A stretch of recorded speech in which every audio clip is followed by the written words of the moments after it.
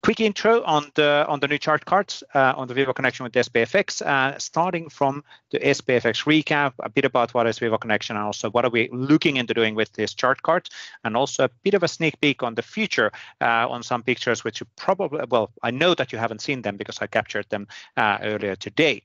Now, quick recap on the SharePoint framework and SPFx. This is the most widely used extensibility platform in Microsoft 365, and we keep on evolving that. There's going to be awesome news in Orlando and build and a lot of investments in the age of AI and Copilot also in the pipeline.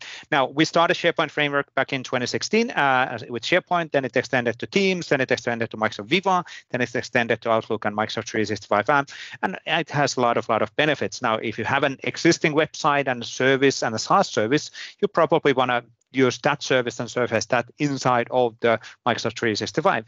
But SPFx gives you the option of automatically hosting the extensibility. So you don't have to worry about hosting anything in Azure unless you want to. And of course, you can, with SPFx, you can still call Azure hosted APIs and all of that stuff with a single sign-on. Now, the Viva Connection is a relatively new thing, and there's a lot of new features and capabilities in Viva Connection. 3.0 was rolling out actually earlier this year with the late really great capabilities on the branding side, but it's really intended to be the consistent look and feel of accessing tools and apps within your company, accessing the company announcements and corporate communications and the relevant tools. So it doesn't matter are you using a tablet or a mobile or a desktop, you will always find the same tools using them, the dashboard which has been personalized to you. And we can build multiple dashboards per company. You can personalize individual dashboards and individual cards and all of that stuff. There's a lot of flexibility within the product. Now, as mentioned, it actually has three different experiences. And in the desktop, we have the top hero section, which is for corporate communications and news. And there are plans to actually introduce that also in a mobile and tablet. It's still currently it's in the inside of the cards, but this is going to be a more specific corporate communication, so that's being considered. On the desktop side, you can also see the dashboard, you can see the resources and all of that stuff. You can access, of course, same dashboard and cards and capabilities in a mobile or in a tablet. Really making it that kind of a one-stop shop for accessing all of the relevant information within your company. And of course, it is fully branded, so you can customize that based on your company branding, and you can still access your SharePoint sites and portals and all of that's behind the scenes through these cards and through the links within the Viva Connection. That's kind of the intention of Viva Connection, and just to kind of show you the same Viva Connection dashboard and a design or a layout in a 3, 4, 5 different, 1, 2, 3, 4, 5 different branding. So that's definitely supported, and you can adjust that based on your company branding. Viva Connection is a platform, and you can extend the Viva Connection by using a SharePoint framework, building this ACEs and ACE cards, which is the topic of today. We're going to talk about the chart card option and what does it actually mean. And then, of course, from the cards, you can show relevant information. There was just as today, we were recording a partner story where their employees need to submit every single day their times, what they've been working, rather than going to complex SAP or Oracle systems and trying to figure out on how on earth what I need to submit again on these things. You can create a simple adaptive card powered view, which is really simple to fill in and submit, and all of that is getting then submitted to the more complex and more comprehensive tooling. That's kind of the idea of this ACEs. So you can build this actionable quick links and quick actions directly within the Viva Connection card without moving to that other application, because then you avoid that context switching. You will be still in the corporate branding and the Viva Connection experience. You can also build these cards or experiences using bot-powered ACEs, and this is a relatively new thing and mainly targeted for any ISVs who are already invested in the bot-powered capabilities in the Microsoft Teams, so they can actually make those bots to talk to Viva Connection as well quite easily, and then they can provide different experiences. Pretty cool as well. And then underneath here, we're using Graph APIs and a lot of options available to get started. Now, with 1.19,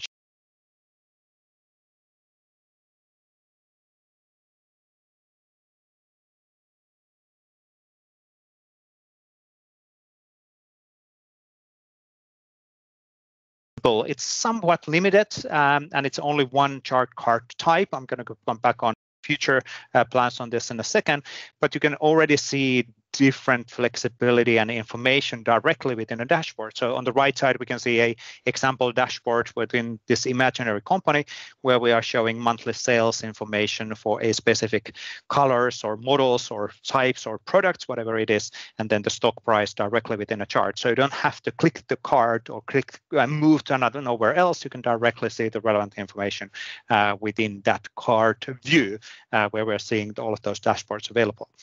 The chart card option is part of SPFx 1.19, as mentioned. ETA for GA is around May 2024. That is subject to change. We're heading pretty soon to release candidate in 1.19 because we're trying to get a bit more frequent builds with SharePoint frameworks rather than waiting too long of getting new stuff available. Now, the chart card gives you the option of having 1 to 3 charts directly drawn within the chart. I'm going to show you this one in practice in the live demo because we do have time for that. I'm talking clearly way too fast. And you can control, of course, the chart metrics, colors, and details, how you're going to present them within the card. And more charting options for the Viva Connection is in the roadmap. I'm going to give you some teasers on that one after the demo. But let's do a quick recap on how do we actually get started, not recap, or look on how to get started on building first chart card experience for Viva Connection. Now, first of all, what I have here is an environment where, let me actually do this way, G, and then depth. Writing is so hard when somebody's looking at what you're writing, which is quite often the case when you are presenting something in community call. Now, what I'm doing here is basically showing you that I have a SharePoint Framework 1.19 Beta 0 installed within my global NPM cache and a lot of other stuff as well. But the first one in top is showing you what is the right version. And when I have that one installed, it gives me a new option in the SharePoint Framework Human Generator. So as I start creating my solution, in this case, I'm not going to really create a solution fully today. I have it created before just to save some time, but I can create the solution. I can select an adaptive card extension, and then we can actually see the adaptive card visualization template as a preview option available. And that will give us the starting point for having that data visualization card or a chart card output. Now, when I select that one, we will then create and scaffold the project, create the solution, all of that stuff, which I'm not going to do now because I did it a bit before. I wanted to save some time. So here's my chart demo. We haven't done anything more than for this one than getting it out from the Human Generator. And it's basically the similar SharePoint Framework solution as any SharePoint Framework solution, because that's the beauty of SharePoint Framework. You can actually implement multiple extensibilities across multiple products. Using the same tech, same tooling, same automation, and all of that, which is really, really cool. Now, in our case, we just rendered or created a card, which is adaptive card sales card in this case, and we kind of focus on the card view, which is the one which is now as provided as a new option. Before I actually even show you how it's implemented, let me do call serve and no browser, and that's basically is serving this SharePoint Framework to be shown in the demo environment. So this is what you're getting directly from the scaffolding. Let's go to quickly here, double checking that it's actually running. Yeah, everything is running. And then let me go to the workbench. Workbench is the location where developers can test directly within a SharePoint Online how their extensibility works, even though they're running stuff locally, which is pretty cool. If you are familiar or not familiar with the things. Now, if I click here, I can see the sales card, and there's my sales card getting rendered. Now, the sales card renders a white-looking card in here. I can, of course, modify the logo. I can modify the text, all of that stuff. And renders a bit different looking in a small. If I click preview, we can see that it's squeezed a bit, but still the relevant information is present on the card. And let's go edit, and the same card can be rendered. Oop, not there. I was trying to do this. Typically, you'd probably use a bit longer rendering style. That does refresh. There we go. Excellent. Now it refreshes the card rendering. There we go. So that's basically the typical experience which you get when you scaffold the solution. You can then control the dates, you can control the colors, you can control the text, what is being processed, and the numbers, and so the scale of the chart. And let's do that. So because we do have plenty of time, let's actually do small modifications to our solution, which is waiting in here. There we go. I'm going to pause the code. Let's just clear up that one. Let me get rid of the terminal for now, and let's have a look on how does the chart in Viva Connection look like. So basic idea here is that you are defining the series of data. So the date and the number, and the date and a number. So basically, this is the series which we will eventually draw directly within a chart. And then in our output, which is super simple, we're basically saying, hey, this is a line chart chart view. And in the line chart chart view, we will have a one series which will be rendered. And the last data point label is 3.1K. Now, what is that 3.1K? Well, that's basically the text what we're going to see here. That could be saying, let's say, a product name. It could be saying a type name, whatever we want to actually written there could be the indication, so that people know what that means. It could be a number, it could be text, so anything works. Cool. So for all of these charts, I can absolutely modify this to have a color as well. It is not a mandatory thing, but I can define the color in a hexadecimal value, so I can change the things. So let's do a red one, for example, in here. Is that a red one? That is red one. Cool. Now, if I want to have multiple charts, yes, we can absolutely do that. I will copy a bit code from another example because it's just easier and faster for me to do. Now, you can already, if you're super quick on the code, you can see that the series is actually an array of JSON. It's a JSON array because we can see that that is a one object, and if we do a comma and another and add another one and another one, that actually is how we add those additional things in the rendering logic. So let me do that. Let me draw or include a series data 2. So we have a series data. I will add another data points from, let's say that this is coming from SAP sales system, whatever it is, and let me actually add a series data tree as well, because why not? We have a lot of data available, and this could be dynamically coming from, again, from any external system connected. You can easily hit an endpoint, APIs, a SharePoint list where you replicate data using Power Automate. A lot of infinite options available for you where the data is coming from. Of course, it would not be written in the code like we're doing here, but this is only to demonstrate the UX capabilities within the chart card. So 3 different lines, series 2, data series 2, and 3 and 4. Now that's 4 already, 3 different charts. So 3 is supported, 4 is not supported. So that's a good thing to know as well. So now how do we then add those additional fellows in? Is basically we add a additional entry. You can again see that there's a one entry over there, which ends on that one, and then we are adding a new entry right after that. So you can actually just copy, for example, this one and add it over there. And we are looking into drawing another chart series. So let's call it series data 2, because that was, again, the collection in here for the data points.